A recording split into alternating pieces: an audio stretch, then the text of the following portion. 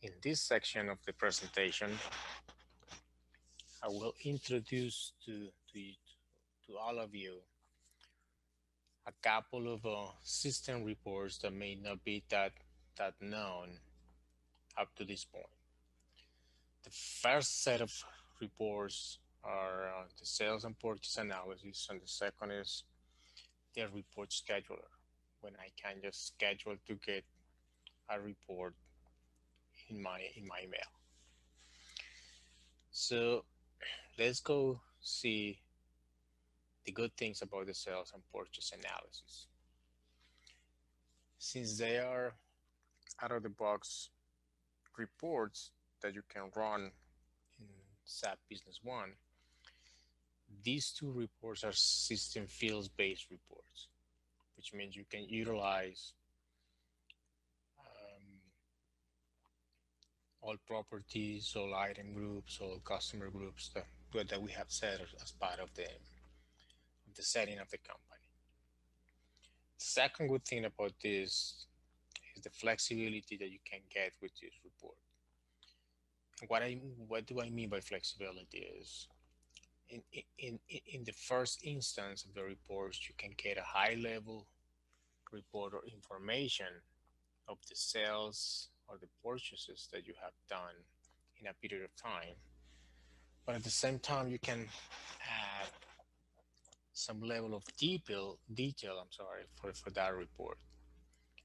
So you don't only get a high level information, you can still drill down a couple steps forward or down from that information, and you can play with that data.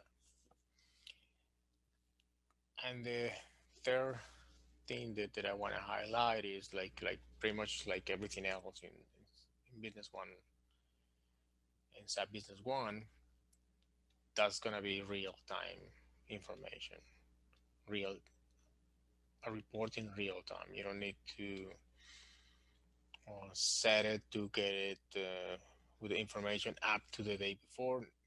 If you just made an invoice, a transaction, whatever, that's going to be included in that report that you're going to run. And the second tool, I'm sorry, for the second tool, we have the report scheduler. So this tool need a little bit of more preparation than the two that we just saw, the sales and purchase analysis. And this is why do you need that preparation. And when it will be useful, will be make sense to use this report scheduler. So the first thing is if you need to get information or data of certain reports on a regular basis, then it makes all the sense that you can schedule to get those on a weekly basis or daily basis. That you don't have to base getting that information on your memory. So you just program it, set it, and you just get it. The other thing is if for some instance, for some reasons, you're not gonna have access or immediate access to SAP Business One, then you don't need to wait for that access to get the information that you need. If you schedule it on a daily basis, you know that you're gonna get that information in your mail, regardless if you have or not access to SAP in that very moment. Uh, the third good reason to use this is if you don't wanna wait long time or cannot wait long time to get some information, you just schedule report to back, execute it on a regular basis, and then you have it. You don't need to wait that long because you don't have access, because you don't have the permission, because you don't have the authorization. You just get the report, that's it. And the other good thing that you can utilize with this schedule reports is you can build on comparisons for those reports. So if I schedule one on a weekly basis, at the end of the month, I can do a comparison of the 4 weeks or 5 weeks of the month because I know I have the same structure in the report. So it will be easier to just export that to Excel or another tool, but I can do all my analysis. But the good thing is that I know that the information will be consistent in its structure, so it will be easier to just play with it and run the different scenarios, if you want to call it that way, that you can do when having uh, data to be compared. And for this second tool, you will need to have two things set up in your system. One, you need to have configured your SAP Business One mailer tool, and the technical person or the IT department in your company can help you with that, or just send us an email and we can give you the guide you through the process of setting that. And the second one is you need to have assigned at least one layout to the query that you want to run so you can get your report. Because if you get the query and there is no report, it's basically there's no way that you're gonna get it in your email. So it's very important that we can assign a layout to the query that is gonna be that report that is gonna be scheduled to be received in your email. Okay. So now let's go into SAP and start theorizing and get into practice.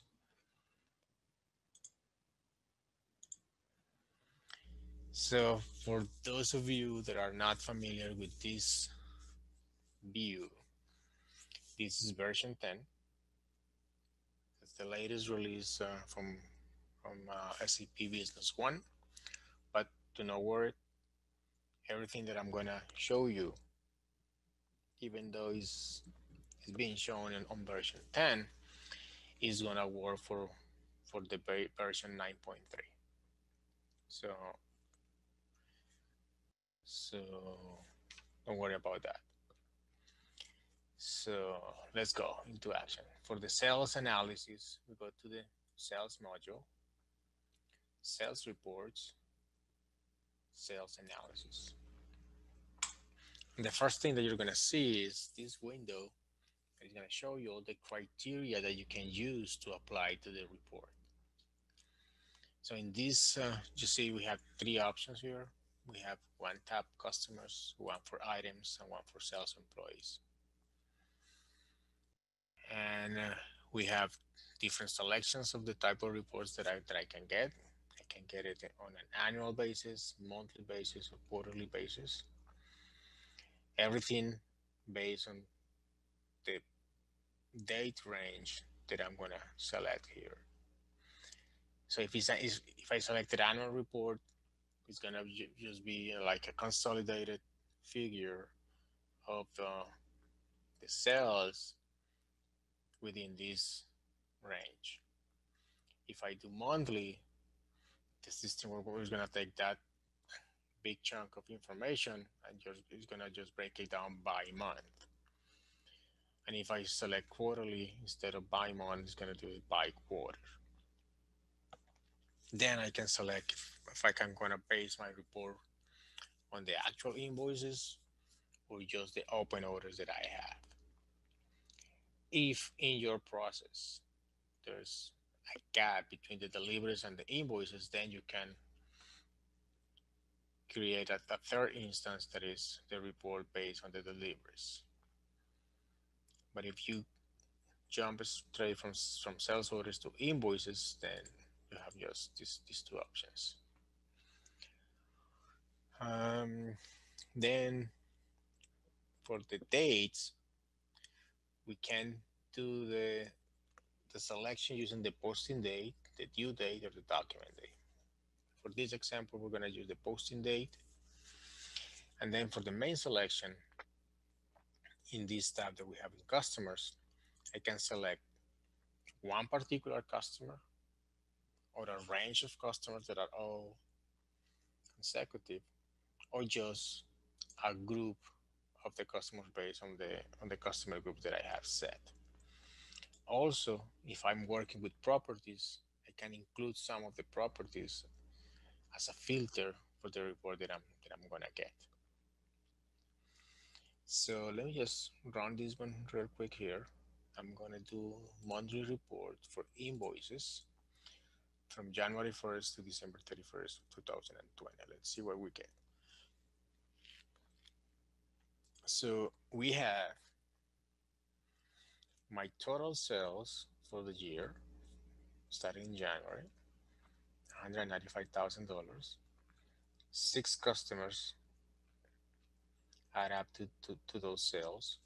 And then I have the breakdown month by month of those $195,000. So I have some January, some February, March, etc., until I get to the last month, in this case, October. If you take a look at these and compare it to the annual report, remember the number $195,000. In here, I just get the $195,000 and the totals for the customers, what was the profit, the percentage, that's it. So this is a high level report. And when I go back here and I just do the monthly report, is I'm adding some detail to my report. So it's still high level, but I just don't get the total amount by customers, and I get it by month. So I can start looking into some seasonality for the customers, some special particular projects that we have done with the customers. So we're going to see a spike on a particular month. So you can have that's second level of detail while doing it month by month. But a deeper level of detail goes when you can combine more than two variables. And when I say more than two variables, is if I have the items like the main selection. If you see customers, we don't have any more options to do. But in items, I can add secondary selections to my report. So I can not only determine a group of items or an item in particular, but I can also cross that or filter that, adding customers and sales employees. So this topping part of the report stays the same. Then I have my items, and again, I can do it by code or by groups. In this case, we have selected the rainbow printers. I'm not going to select any, so we can have all the items for all the customers. And let's run it. So again, remember, $195,000. This is the list of all the items that add up to that amount. And in this case, let me just go back so you see the difference. I'm gonna run the report on a quarterly basis. So I don't get the months, I get the quarters, so quarter one, quarter two, quarter three. In this case, we had a terrible quarter two, no sales at all. And I have the breakdown by item in each of the quarters. So again, a little more detail from that high level information that we had at the beginning.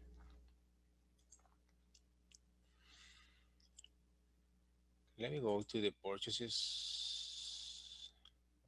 module. purchasing reports, and then we're gonna see purchase analysis. So you see, it's pretty much the same window that we saw for the sales. The only difference is in this case, we're not talking about customers, we're talking about vendors. So we don't see AR invoices, we see AP invoices, purchase orders, they open a purchase order that we have, and goods receipts. We have the vendors, and again, I can do items and have my secondary selection. So once you have a very good feeling about one of the, the, the two, then the second one is just a continuation of that um,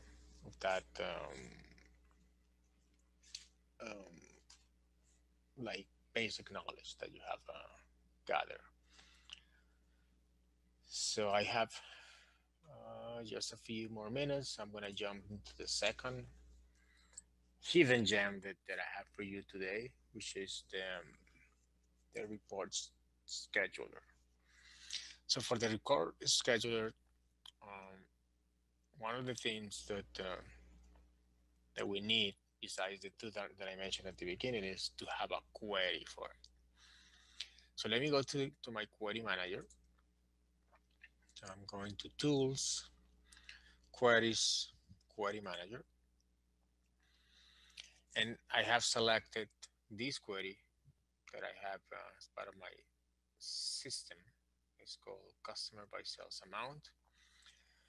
And I'm gonna see this bottom here, schedule. So I'm gonna click on schedule, and the system just pop ups a window that allows me to schedule when I get this report. So this is the query, very important. I have a print layout assigned to that report. So I'm gonna get it in my PDF format.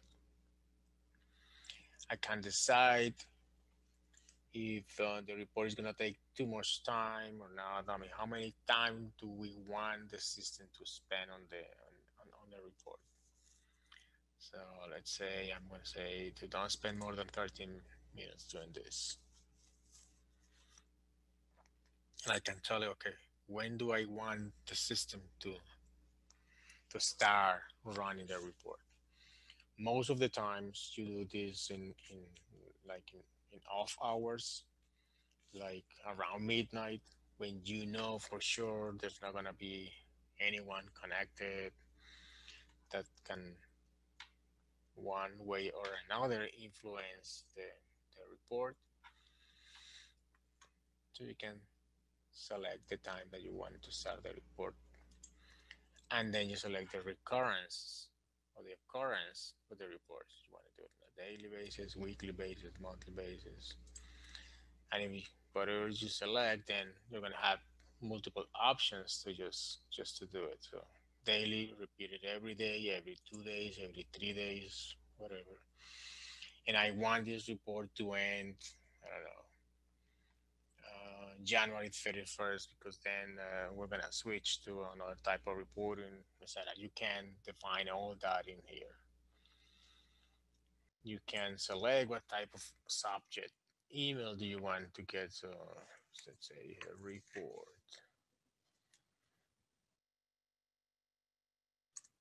sales by customer daily, so you know what you're getting. And if you want some text to go with it, you can do it, especially if you are sharing this with someone else. So then you can add recipients here to your list. So people within the company will get these reports.